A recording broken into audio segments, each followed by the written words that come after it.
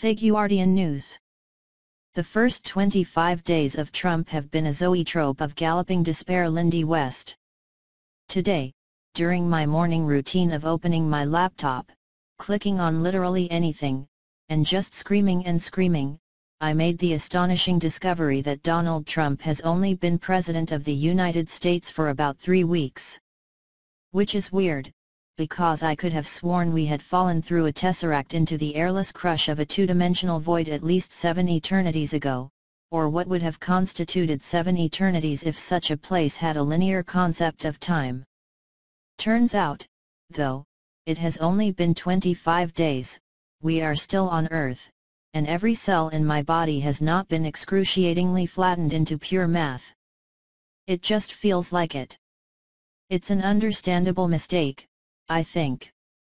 Trump has really been eat-pray-loving his way through his first month as the most dangerous man on Earth, seeding so many potential atrocities including, perhaps, the breakdown of the Republic itself that human consciousness has been reduced to a panicked blur, a zoetrope of galloping despair. There are simply too many emergencies to hold all of them in your mind at once. Cecily Strong captured the feeling on this week's Saturday Night Live. Let me just say, you're doing too much. I want one day without a CNN alert that scares the hell out of me. For instance, here's what happened in the past few days in Trump's America, off the top of my head. After Kellyanne Conway's rumored banishment from Sunday morning cable news shows, the lucky public finally came face to face with senior Trump advisor Stephen Miller, who revealed himself to be a lizard who got a little too far from the heat lamp.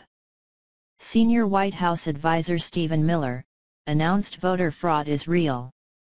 Senior White House advisor Stephen Miller announced voter fraud is real. Photograph, Joshua Roberts/Reuters.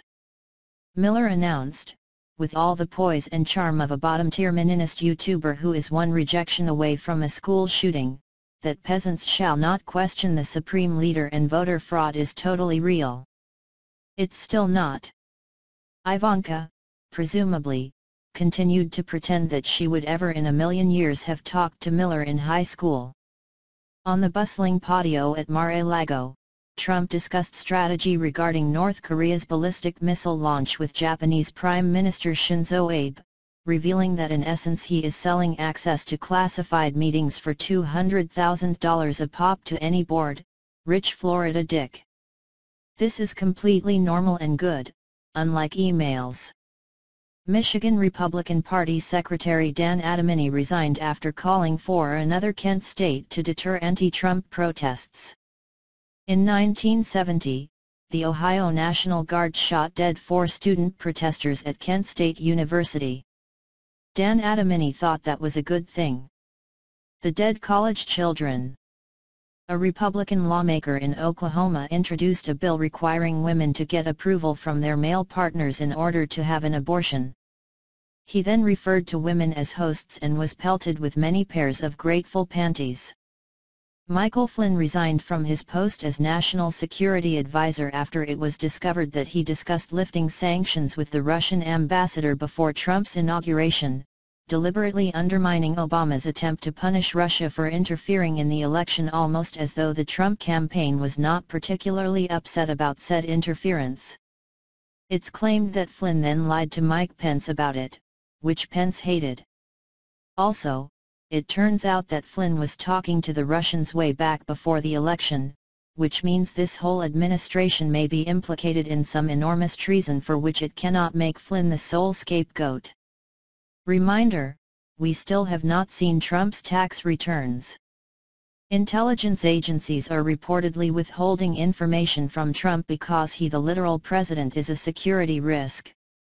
Veterans on their way to support the water protectors at Standing Rock report being targeted by law enforcement, who apparently, like this administration, are anti-water.